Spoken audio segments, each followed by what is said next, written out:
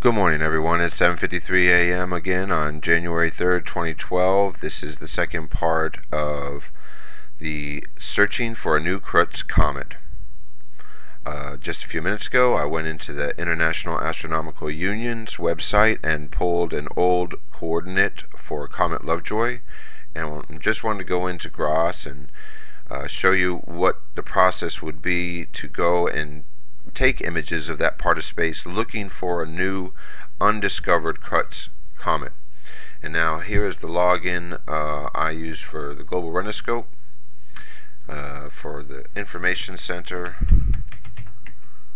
So I'm just going to go log in, and this is where I use the robotic telescopes to take images of space and use telescopes other than the ones we have at Cosmic Obsession. And in this case, we have to use an Australian telescope to image the part of space where the sun grazer comets come from, because of the declination of the origin of the orbit, which would be -51.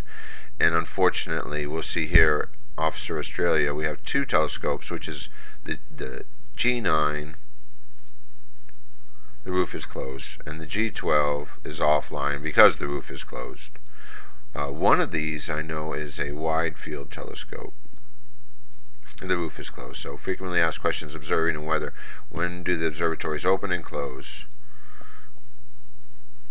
They're closed at the moment. You can see mostly because of weather. I'm sure that it is because of weather. I'm going to close that one down and go back here.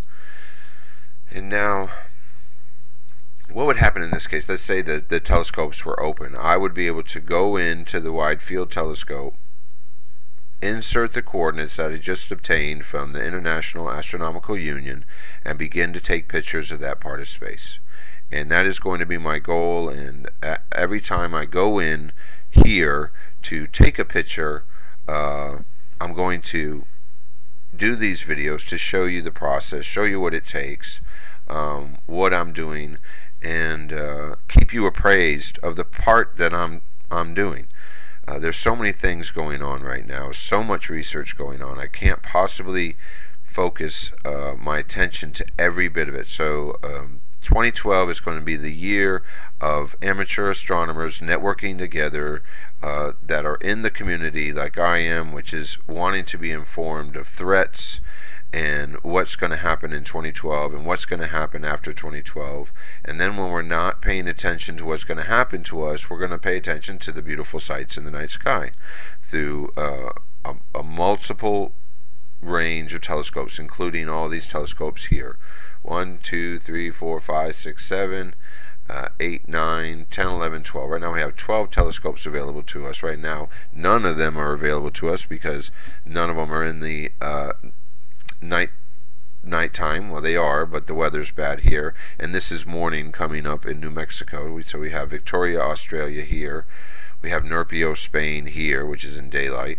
And we have Mayhill, New Mexico, which the sun is coming up and is closed in the daytime. This curvature, this sine wave, represents the terminator line of day and night. And because the circular globe is stretched across a flat plane, you have this sine wave. And it's much like the way the sun travels up and down through the seasons, through the equinox.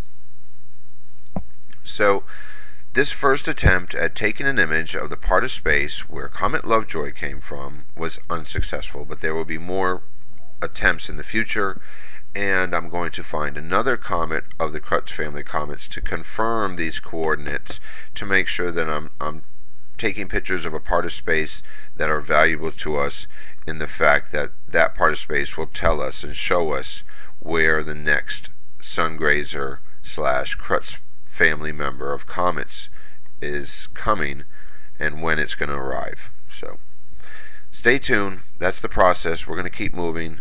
I'm going to go to the observatory now in about a half an hour. We're going to put the floors in and move ahead. Y'all have a great Tuesday afternoon. The kids are back at school here in the United States after a long winter holiday vacation.